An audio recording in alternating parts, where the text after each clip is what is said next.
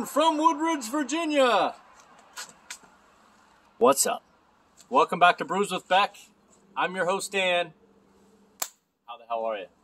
I have got my very, very nice sister-in-law to my left, off camera. There she goes.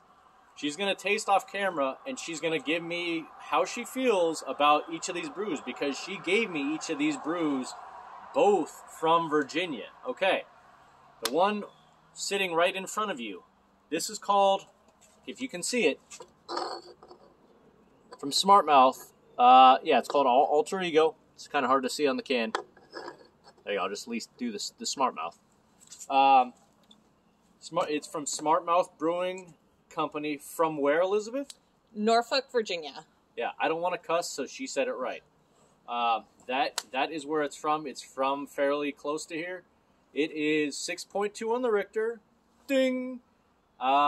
Basically, this dude, Porter Hardy, he was an attorney that was making beer on the weekends, and he decided with a friend to start Smartmouth Brewing out of where? Norfolk, Virginia. All right. He brewed this one as a farmhouse style of Belgian Saison. It's supposed to be effervescent, refreshing, fruity, peppery, dry. You should try pairing it with seafood, oysters, mussels, smoked sausages, cured meats, yada, yada, yada. It complements aged Gouda. Who knew? So yeah, that's kind of the background on this. Again, 6.2. It's a little bit above a session. 33 IBU. I'm looking forward to it. I like farmhouse ales. So, and you can see, if you can see, it almost looks like a hazy IPA. So, or slash, you know, for you Blue Moon people slash whatever the other ones are. Yeah, let's just go with Blue Moon. You know, kind of looks like that. So, I didn't really, not doing a whole lot of. I don't have my Richter button. Don't have my rating scale. I'm not comparing it to other people. We're just gonna taste it straight up today. So, out of where? Norfolk, Virginia. Thank you, Elizabeth. Let's taste Alter Egos from Smartmouth. Ding!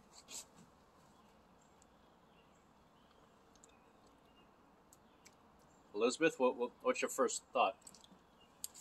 It's okay. It's not my favorite Smartmouth beer. What flavors do you taste from it? If you had to try to do your best. I do get the peppery at the end. Like a little, like clove peppery.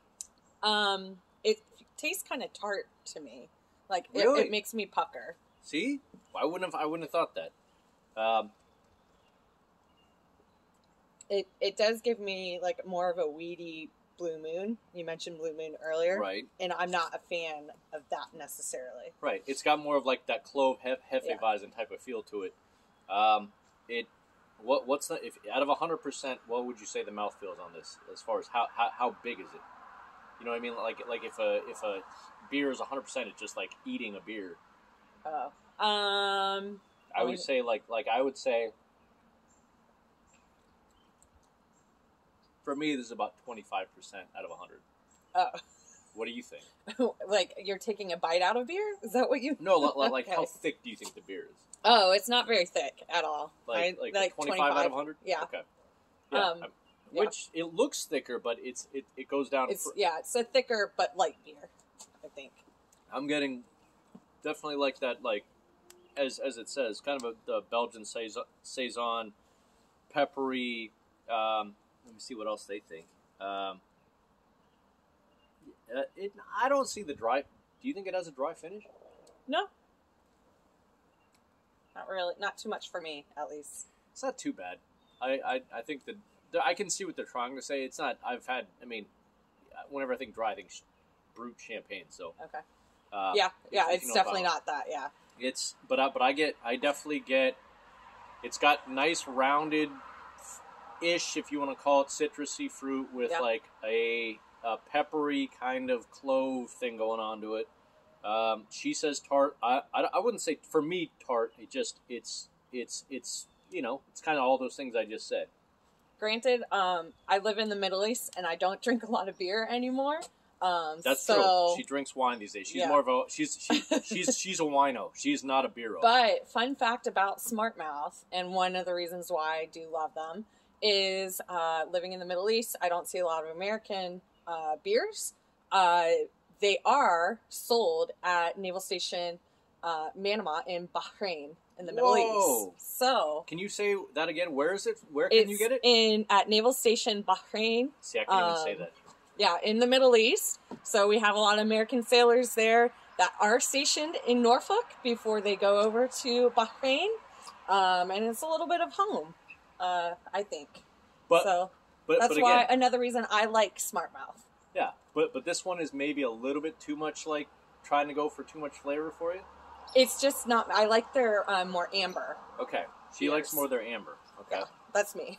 So I don't know. I poured the biggest part of mine, and if you want to show how much is in yours, I didn't want to because I drank some. She bought these for me, so I figured I would see how she felt about these. But I liked it. I mean, again, it's not like my favorite, but it's I can appreciate it. I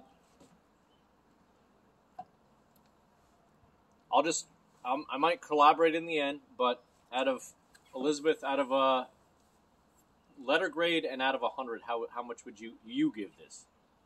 I'd give this a B letter grade. It's not like you would say a D. B, no, be honest B to as a yourself. boy. Maybe a high C plus, okay. But a B. I think it's got that hometown factor. Okay. Because I've been away from the U.S. for over 2 years. That can help. I've missed Smartmouth. I go to the brewery to hang out with friends. Okay. So it's not a D. It's more of a high C plus B. Because you know where it is, yes. where it kind of, where it's brewed from. It maybe brings, if it was from anywhere else, it brings it up a notch because yes. you know where it's from. Okay. Yeah. And I know there are other Smartmouth beers that I do like and drink. Okay. So I can see how that is. I mean, you're always going to favor something that's more organic to where you're from and all that. So I can appreciate that. And again, been married to my wife for, quite some time now, since 2008. So like 20 years or something. But, right? No. Oh, okay. So let's go from Norfolk, Virginia. Norfolk. Not cussing. I'm going to give this Alter Ego a nice banana clove, peppery, reasonable in my turn. So yours, if you gave it a C plus, I'd say it's borderline C plus B. You'd be in the it's fine category. Yeah, it's fine. Yeah, it's fine. I mean, the more I'm drinking it, the more I'm liking it. There you go. So. There you go. See, the more you drink, the more it's like, takes the edge off. It's nice. So yeah, she's it's fine. I'm gonna go reasonable, which means to me, I'd give this a nice solid. I'll give it an 87. So just hitting a B plus. I can appreciate the the pepper and the banana clove part of it with the citrus, but it's got some body to it. So there you go. All right. So let's I'm going to pause it, and then we got our other brew from Virginia Beach. But all right, down the hatch here. Oh, I already finished. She finished. Done. All right. Beer number 1. So we're going to compare this to the second beer from Virginia Beach. Hold on. Wow, someone just shot off their cannon in the other backyard. That kind of scared me for a second. I guess we're in Woodbridge, Virginia. She knows what I'm talking about. Whatever. Okay, so beer number 2. So kind of, we're she bought these for me, so let's compare, shall we? Put our hands together. All right. This brew in front of me, if you can see it, I believe you can. Yeah, you can. It's called Hoptopus from Reaver Beach Brewing Company. And I don't want to screw up the where it's from in Virginia. Where is it from? Virginia Beach. Oh, it's only from Virginia Beach. Okay, so I'm not going to cuss on this one. Okay, so this one, if I had my Richter button, this one's a little bigger for Elizabeth here. That's why I didn't pour it. Like, do you want to kind of show how much I poured for her? There you go. Okay, this one is 8.8 on the Richter. Ding, ding. 2 rings, double. It's an Imperial Double IPA. It has 8 different hops in it. Doesn't want to say what it is, but it's super bitter. I haven't seen something in a while that is 108 IBU. So, and it says it's generously dry hopped. And we looked up this word. It says foolishly generous dry hop make of this denizen. Elizabeth, what does that mean? From a specific location, I think. Yeah, like from its domain or something like that. Of the deep, a lupulin delight. What does lupulin mean, Elizabeth? According to Dan, it's dank. Dank and marijuana fuel. So we'll see. If Very hoppy. Yeah. It's supposed to be bitter, but whenever I say lupulin powder, I'm almost saying, I'm getting a little kind of like if I ground up a bunch of weed and threw it in my beer. So we'll see. Reaver Beach. All right. I'm looking forward to it. Let's get a cheers. Bring it in. All right. Biggie ups. Let's go, Elizabeth. Okay. What's the first take, Elizabeth? I want to hear your take. Oh, no. That's what I... It makes me want to give the Smartmouth one an A. I almost feel like I'm on the Hot One show when you go from the lighter hot sauces to the hotter hot sauces. They're like, this is good, and then, oh! So that's what kind of just gave me. Prefacing, again, I don't drink beer anymore. So Yeah, well, so this is a shock to our system. Okay. What kind of flavor would you say this is giving you? Not good flavor. Just completely like piney bitter? Herbal piney bitter? Yeah, I don't like it. Because I'm going to try to describe what you should be tasting. There's like an aftertaste that I don't like at all. That's what you get from these huge bitter IPAs. Hey, it's from Virginia Beach. You gave it to me. So. I went to my favorite Virginia Beach food store called Taste. Everyone should go to Taste if you're in the Virginia Beach, Norfolk area. And I wanted to pick some different Virginia Beach, Norfolk local beers for you to try. That doesn't mean I've had it before. One of which was from Atlanta. I didn't know that. It was in the craft beer section. Oh, good. Hey, this is why she's on here. Biggie ups. All right. Yeah. Well, yeah, that Smartmouth This is why I didn't pour it. I mean, I'm going to require her to at least finish that just as her punishment for hey, she's the one who bought it. So, okay. So I'm not getting... I'll tell you that. I'm really not getting the whole marijuana dankness or lupulin thing from this. What I'm getting is what I expected. When I saw how it looks, it's for me, it's piney, it's bitter, as it should be, 108 IBU.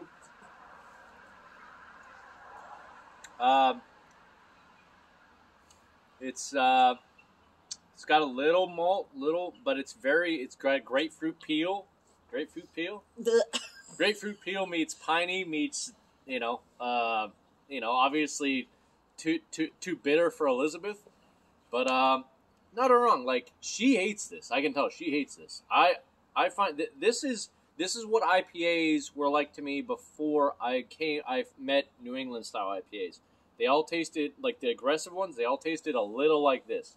The heavy pine, heavy bitter, right? Yes. Yeah, so don't wrong. I'm just used to it. I know what this is the old West Coast IPA style from Virginia Beach. It's got a little malt in it. That's why you can see it's just a little, little malty, not super like light, but yeah. Obviously, New England hazy, West Coast you can see my finger right through it. So that's the difference. New England style, hazy, and you can't see your finger through it. You can always see your finger through a West Coast style. So anyway, she hates this.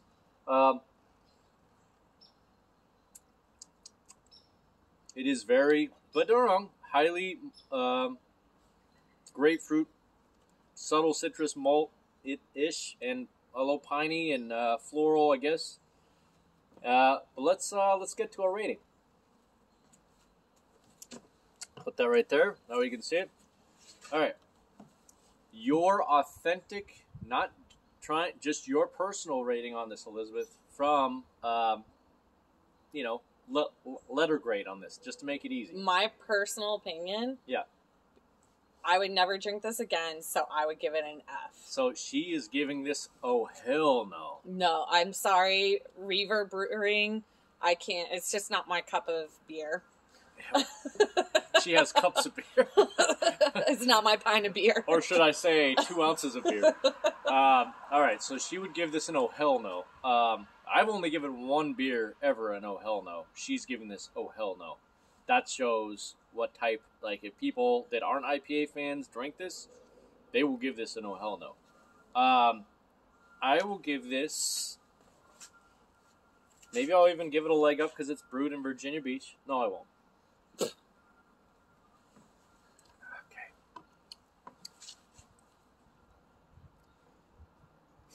Yeah, I mean, this is exactly what IPAs were to me before I discovered New England's, and some other slightly hazies.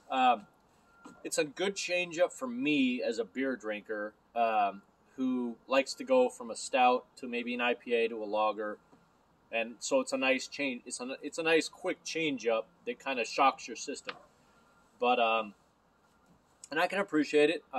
It feels that for you, Elizabeth, could you tell what the alcohol percentage is on this at all? No, but since I'm a lightweight now, okay, I'm sure I would get drunk on it. Okay, so you would, but if you had to guess anywhere, let's say between a 6% and 10%, where would you think this would be? Without knowing it was 8.8. Would you have any idea? At least a 7, maybe. Okay, she would think it was 7. I think it would be sloppy. I wouldn't think it was 8.8, to be honest with you. I think it's 7.7 is what I think. So, anyway, I'm going to give this kind of like the farmhouse ale in a different way. I'm going to give this a, reasonable. And by that I mean, I think I'd prefer the farmhouse ale more. This is, I like aggressive beers, don't get me wrong, but this is why I'm not a big West Coast style IPA guy. I'd give this like an 86 out of 100. I don't mind it. I just think it's too much of the bitter and grapefruit and piney that it's fine. Even though that's a grade, I'll give it slightly a grade above it's fine. Or no, you know what? Maybe it would fall in that grade. It's an 86, so it's not a B+. So I'd give it like a straight B. It's fine. How about that? It's very, as she said, she hated it. I think it's straight old school, very bitter West Coast style. So there you go. But I did not choose these beers. She chose them to me. So, but you know what? Just to finish off this, casual beer, because obviously I've got to do it. Bringing it. She finished it. She finished it. I didn't want to prolong the pain. Here's the y'all crowd. Thanks for tuning in to Brews with Beck. Subscribe and like. I love you. Let's finish this.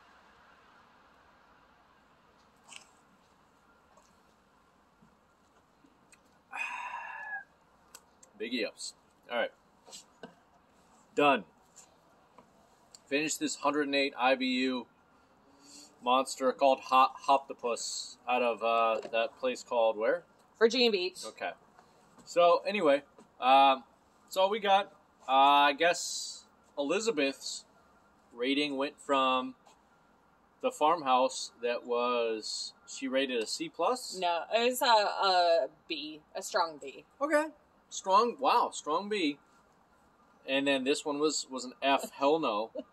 Mine was, for the farmhouse, a reasonable 87. And this one, just because I can appreciate both styles, but, and I aggressive things. I just got the bomb hot sauce from Hot Ones literally for Christmas, so I like hot stuff. I still can't wait to try it. It's supposed to just blow up my mouth.